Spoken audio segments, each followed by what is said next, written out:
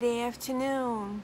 So, that ladies group that I belong to, they're talking about Mother's Day. And some of them, their mothers are not alive anymore.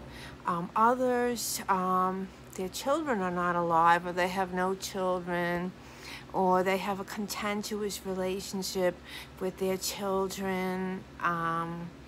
One of them was saying how her daughter favors her mother-in-law over her.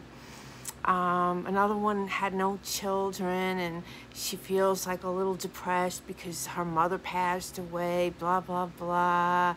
And everyone's stressing over, oh, Mother's Day this or Mother's Day that. You know what? I enjoy my children. I enjoyed them when they were little and all the funny things we did together and everything. And I decided that I rarely make tacos because I guess they're salty, and I got ground turkey, so it would be healthier, but they're salty, and so I got ground turkey, and I'm gonna make like the meat from scratch. I have like basically all the makings and some gluten-free shells. And I also got a cake, and I invited my sons over for lunch. And no pressure.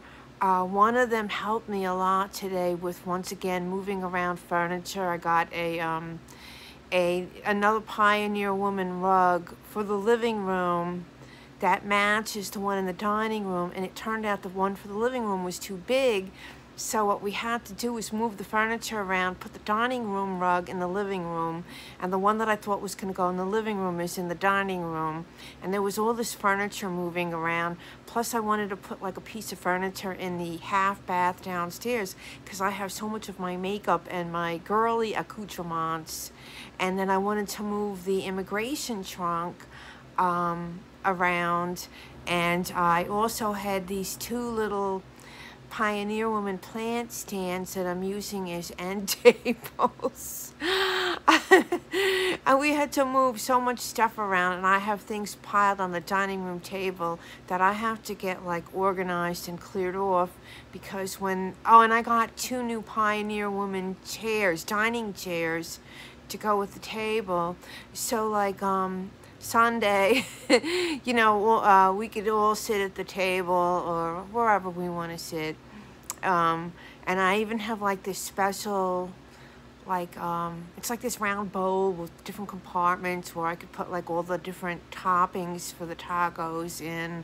I like doing these sort of, I wouldn't say Martha Stewart, but like some of these, like that kind of stuff, like, girly things.